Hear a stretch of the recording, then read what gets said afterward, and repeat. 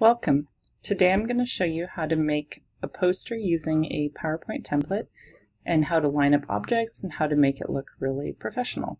This is an example for a Twitter poster, but a lot of the ideas are transferable to making a normal poster. A couple things when you get this template. I'm going to use this first example, so I'm just going to delete the second one. You can see it's kind of small to see right now, so you're going to want to become familiar with these zoom in and zoom out bars on the bottom. Then in this case, you'll see up here is the title. So I want to change my title. So I'm just going to say synthesis of mezitylmidazole, for example.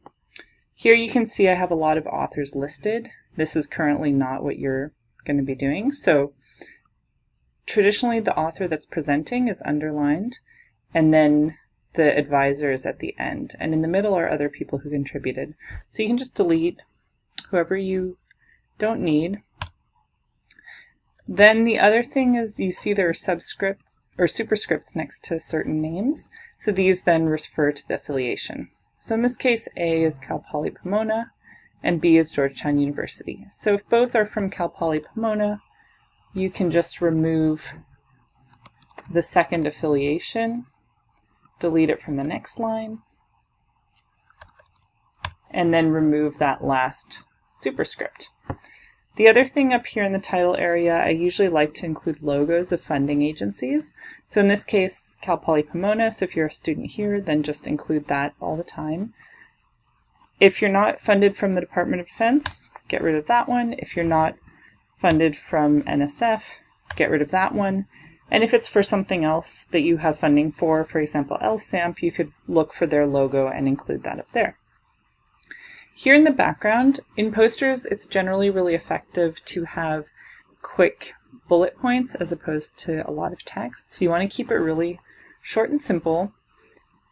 Here you can see I only put 4 bullet points. If some of it is coming from another paper, then here's the paper I used. You can see this is an American Chemical Society format, which is the standard referencing format. If you have a paper with a lot of authors, maybe just include some of them, and you can see I included et al. To account for all the other authors. Here again, I have my goals. With these templates, it's really important to not move things too much, so you don't want to move the text box so that it all stays nicely lined up. Okay, moving on to the second section. Here I put 3 headers. If you don't have 3 headers, maybe you just get rid of one. And let's say I want to add an image, you can just click and drag it in. And here it's really important that you scale the image. So you want to use this corner pull because then it'll scale the vertical and horizontal equally. If I do this on the side, it'll distort my image and make it stretched, and this is really unprofessional and doesn't look good. If when you click on the corner it doesn't pull properly, you can always hold down Shift, and usually that'll fix it up. Here it's important to look that the image has good quality, that it's clear and visible. Let's say I wanted to add another text box. I always recommend taking what's already there and just copying it and pasting. So I did Control-C, Control-V, which is the short key. So let's say I just want to make a new header. I'm just going to delete these bullet points. And I'm going to call this one mezitylmidazole.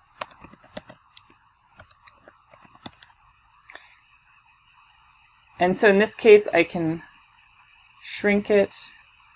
I recommend making it centered, and then I can put this underneath.